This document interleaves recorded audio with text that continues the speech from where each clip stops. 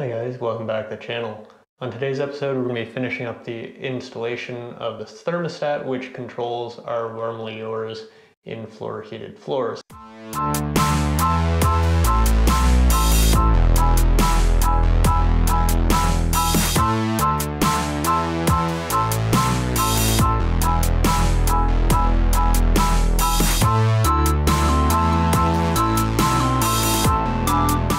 We're just finishing up the installation of the controller, the thermostat for the in-floor heat. So this is the Warmly Yours non-programmable thermostat that I'm going to be using for this. And this is kind of their baseline model, but it looks pretty good. And generally with the heated floor stuff, you aren't changing the temperature, you know, day and night and that sort of thing. They do take a while to warm up and cool down, just due to the mass that's in the floor. And in this case, I've only got it hooked up to a 120 volt circuit. It's not going to 240, so it doesn't have a whole lot of oomph either. So when you pull it out of the box, it's going to kind of look like this, and it's going to have this guy attached to the back. Right at the bottom here, there is one screw that you can see right there.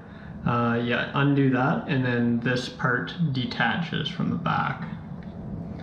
So now we're looking at wiring it up, and here I've got the line side already hooked up. So this is going to the breaker, and this does draw 15 amps. And so it's going to be on its own dedicated circuit. Nothing else is on this particular circuit. Now they do give you a whole lot of cable length here. I got cable all the way down to the floor, so I'll have to trim that back, and then that's going to go here where it says load. So again, it doesn't really matter which side you connect to which, because they do have a double disconnect in the unit. Then we'll trim the thin wire, and the small wire is for the heat sensor that's in the floor that tells you how, or tells the thermostat how hot the floor is and whether it needs to cycle it on or off. So I'll get these wires trimmed up and strip the ends of the wires, and then we'll start hooking it up. Right now I've got the wires trimmed back to the appropriate length, or length that I can work with. Now on the power wire that's going down to the heated floor, it does have this metal braiding on it once you get the plastic off. So you kind of got to get that back and then trim that back, and then, or trim that away, and then we'll strip off the ends to attach into these two terminals here at the bottom. Stripped off the half an inch or so on each one and have those connected to the terminals, and then I've got the power on there. So the next step is to put this little cover that just snaps on, and that just covers the terminals and sort of finishes off the back there.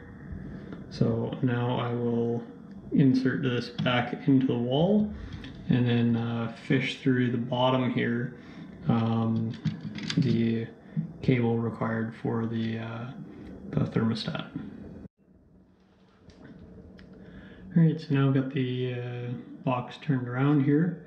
I've got my cable coming in here for the sensor in the floor.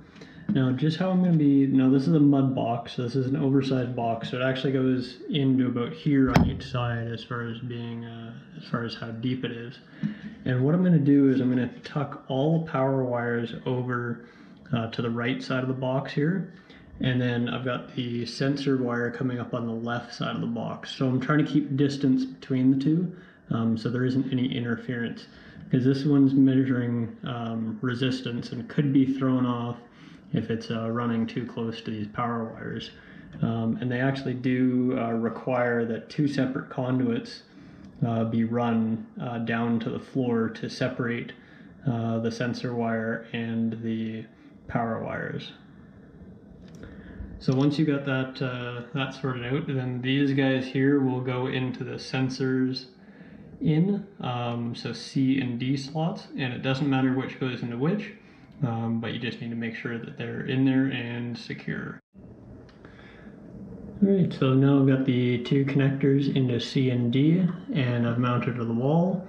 Now this one up here is slotted, so it allows you to square it up. So I put a little level on it and made sure it was straight up and down, so it looks good.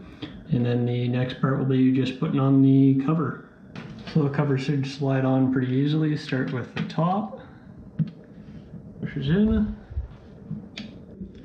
There's one screw right on the bottom here that you do up to finish off, and then that's finished.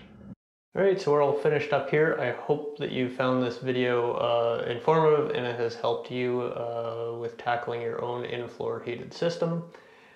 Please check out the rest of my videos. I've probably got 35 or 40 other videos on my channel, all covering other DIY sort of home renovation and basement renovation topics.